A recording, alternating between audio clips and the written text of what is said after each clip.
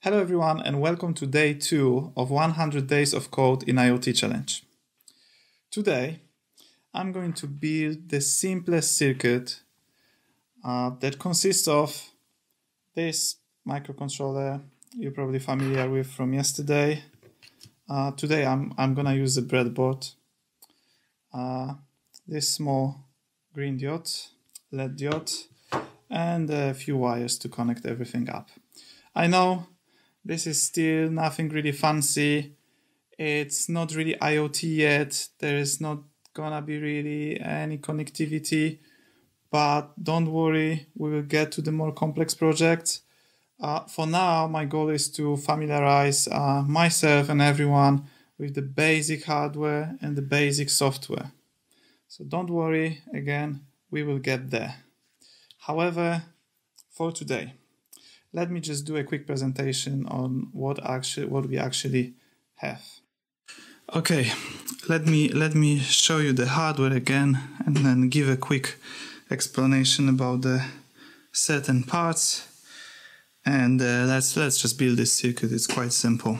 Okay, so what we're gonna start with is basically microcontroller. You know this already. This is our control unit, right? So it doesn't need an actual explanation. And yeah, we've got the diode here, right?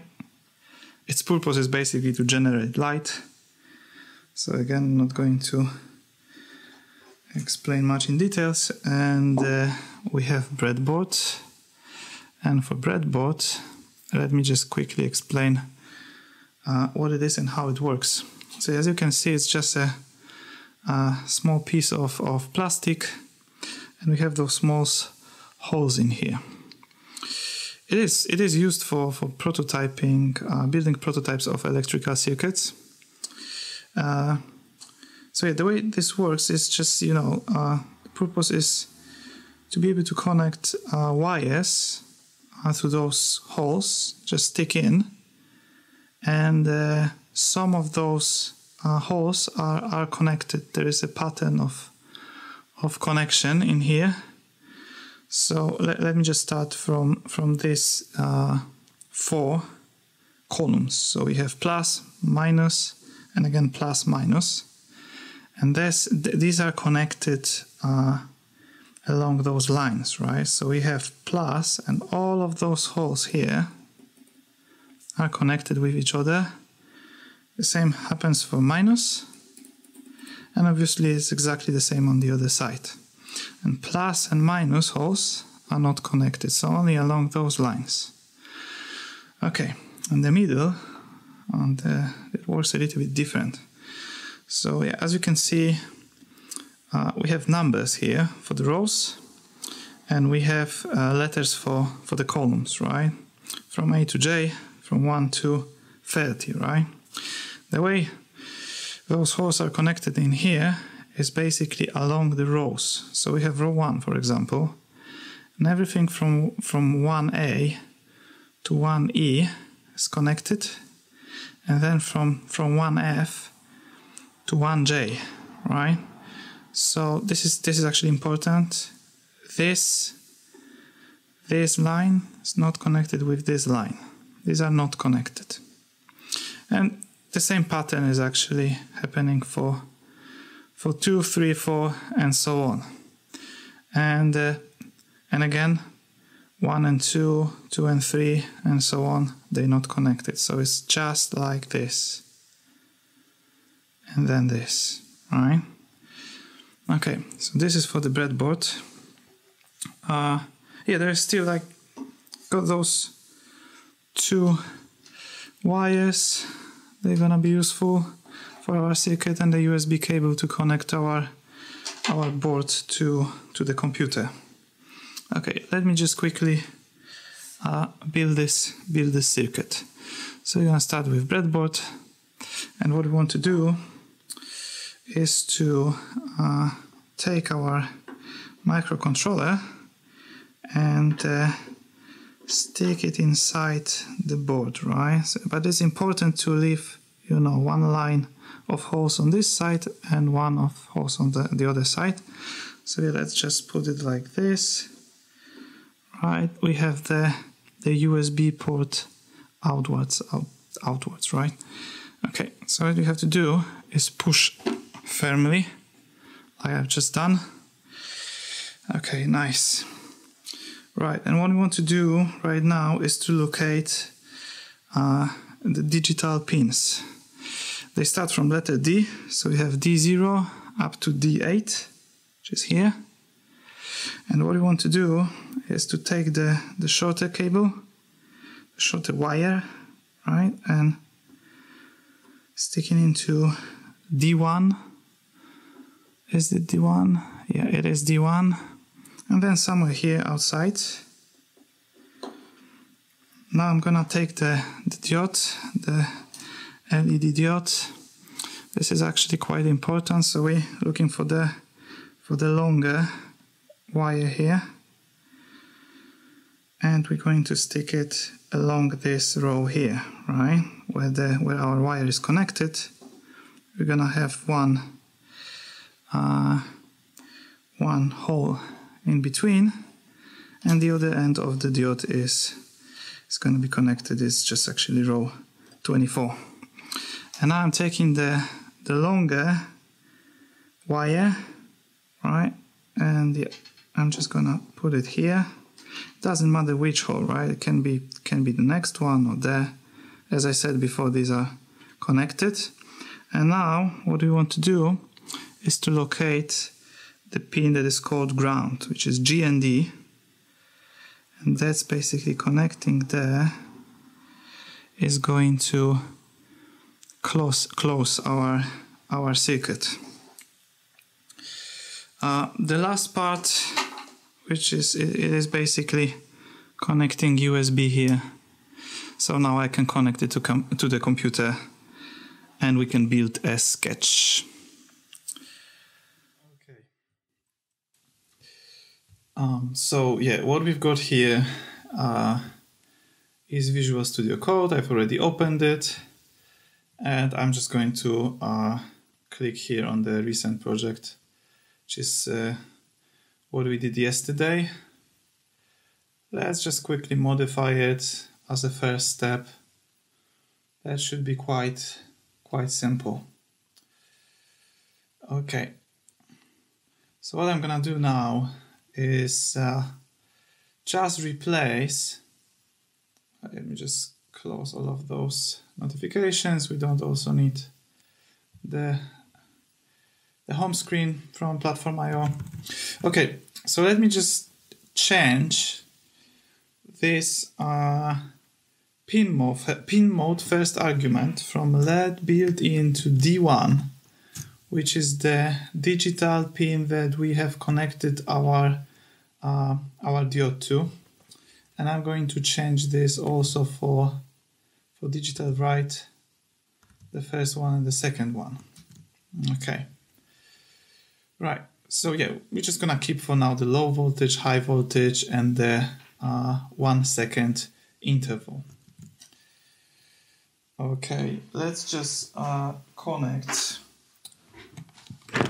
the device to my computer, just connecting it. And okay, this is connected, and now I'm going to deploy my sketch quickly. Okay, that's done, and I can see it blinking. I'm just gonna show you quickly on this camera here, but yeah, let me show you on the different view. So as you can see, it is actually blinking here, right? Okay, cool. Let's modify our sketch a little bit, because just blinking is a bit boring. So it's just blinking, right? But with a little bit of creativity, we can make it blinking in a certain way. I have this idea. Let's make it blinking hello world in a Morse code. So yeah, let me just find something here. Morse code on Wikipedia. Because yeah, I personally don't know Morse code, to be honest. But yeah, we can just use information from Wikipedia. So we got this international Morse code. And what we're gonna do for this is basically, let me just minimize this one. Let's just find the letters that we want to use, which is gonna be basically H. So for H is just 4 dots, right? Then we have E, and E is very simple. It's just a single dot. L, we just need one L. So that's gonna be dot, dash, and 2 dots. And then we don't need, I mean, we have L already, so let's do O now. Again, simple one, 3 dashes, and yeah, we need W, which is dot and 2 dashes, and O we have R, which is dot, dash, dash and dot again, yeah. And L, L is dot, dash, and dot, dot. Yeah, again, that's L. And the last letter we need is D, which is basically dash and 2 dots. Okay, so yeah, we got the Morse code. And now let's figure out how we're going to do this. So first of all, my idea will be to create 2 functions, which is gonna create 2 void functions. One for dot, and the second one we're gonna need for dash, right? And the idea is basically to switch the light on for the certain amount of time. For the dot is going to be shorter, for the dash is going to be basically longer. The way we're going to do it is basically digital write. So we're going to use D1 and we're going to switch it to high. And then we're going to do a delay, which is going to be 250 milliseconds.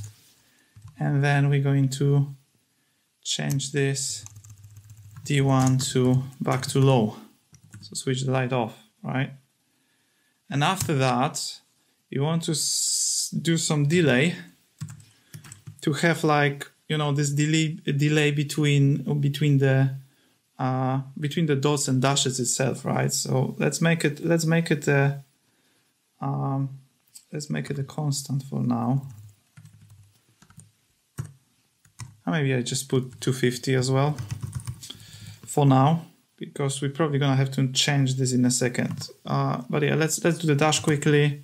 So that's digital write, and we're gonna do high, delay, and this time I'm gonna set delay to something bigger. So let's do 600, and then another digital write to low, and again delay 250 as for the delay between those dots or dashes. Okay, one thing that I need to modify here a little bit is, like, as you can see, after this dot, for example, or after this dash, we need to have a slightly longer gap, right? So that's gonna be a slightly longer time you want to wait. So my idea is maybe we can just define a Boolean argument here. I'm gonna call it isLast. I'm gonna put the false as a default value. And basically, if it is last, if it's true, I'm gonna put a slightly longer time that we're gonna delay. And this is basically gonna be exactly the same here. So we got this as well, the same way. And the time is basically gonna be exactly the same. So I'm just gonna copy paste that. Okay. So you got this. I'm not gonna be writing any sophisticated and super performant code. So we're just gonna have a function for every single letter. So yeah, I'm gonna start from H. Again, that's gonna be void. And what we have here is just 4 dots, right? So I'm just gonna add dot and just copy it 4 times. But the last one is the last one, so we want to pass through. Then E, and E is just a dot, I think. Yeah, it is just a dot. So there's gonna be dot and true, right? Then we're going to do L, sorry, here, L. And L is just a dot. Okay, guys, yeah, let me just speed it up a little bit because, you know, it's just lots of dots and dashes. Let me just speed it up a little bit.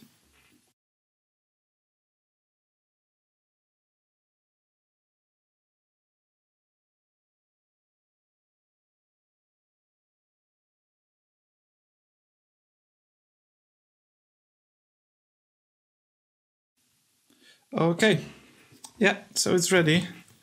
And now what I'm gonna do is basically just write here hello world and put a delay in between those words. So we're gonna keep one println. It's just gonna be hello world, and that's gonna happen just at the end. So that's gonna be it's gonna happen repeatedly, right? We're doing it in the loop function, and here it's just gonna be H E L L O, and then we have delay, slightly longer. Let's make it 1 second, and then it's gonna be W O R L and D, and then we're gonna have our println, and let's do another delay in between those calls of the loop. Okay, so now let me just quickly deploy it.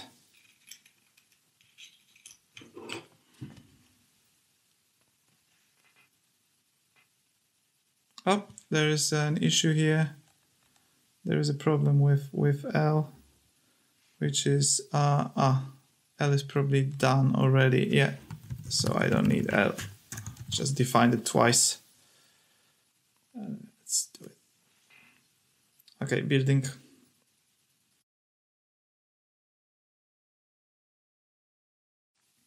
Okay, as you can see, it is blinking the hello world. Let me just show you the serial monitor as well. So yeah, we're just going to connect. We are connected. Let's wait a little bit and we should see hello world.